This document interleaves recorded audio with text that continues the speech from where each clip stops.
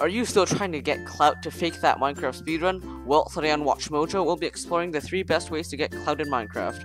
Also, YouTube statistics give me your IP, so make sure to subscribe. Alright, so number 1 is actually to get 10 million subscribers on YouTube. This seems to help you get clout in Minecraft, but I'm honestly not sure.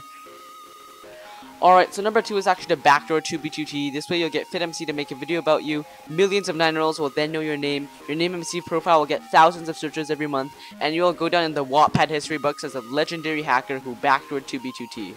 Alright, so number 3 is actually to simulate the universe in Minecraft. Believe me guys, I've tried this and it works. I now have 20 extra subscribers, 1000% more clout, and an extra universe to get rid of. My electricity bill is now about $1 trillion a year, but for the extra clout, it is definitely worth it.